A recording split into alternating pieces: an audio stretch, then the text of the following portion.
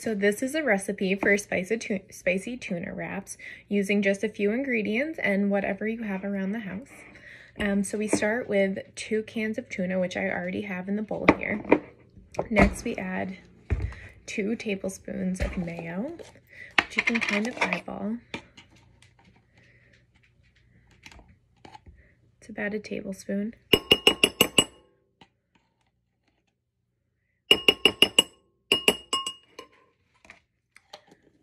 From there, you're going to add 2 tablespoons of, the recipe calls for sriracha, but you should use whatever hot sauce you have on hand. It won't make anything significantly different. I happen to have Tabasco on hand. This will have a little bit different flavor, a little bit smokier, but there's no point in going to get a new one. So 2 tablespoons of that. Or if you like it spicier, add more. Then the recipe also calls for onion. What I happen to have on hand is I have onion, but I prefer scallion. So I have some scallions in this bowl, and because I do like spicy, I had some jalapeno on hand that I'm going to add to this as well. So we're going to dump that in.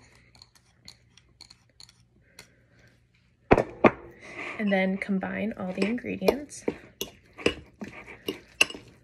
And then you're just going to stir until the mixture appears creamy, depending on how much mayo you put in.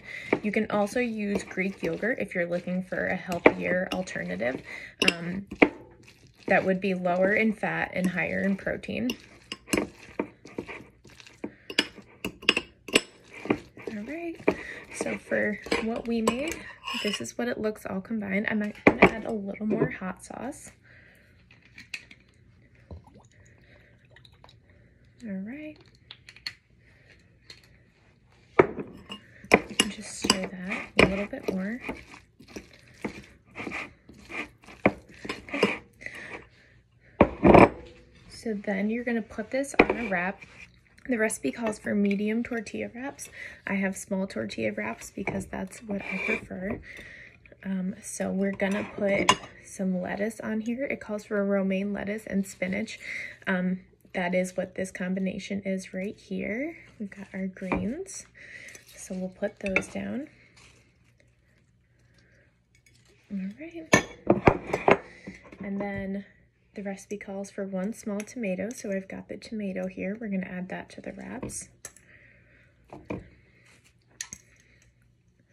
Then I also had some cucumber on hand that I'm going to put in because whatever vegetables you can add that you enjoy adds that much more nutrient value to your meal.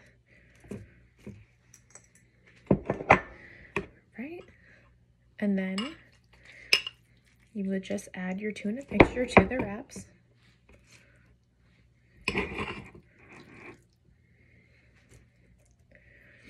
All right. And that's it. You have leftovers. You can make it for more than one person. You can make it for several lunches. You can have it as a snack, and it's quick and easy. And most of these things you likely have on hand at your house, but all ingredients will be inexpensive. I think they top off at $4, and then you can use them again to make more meals.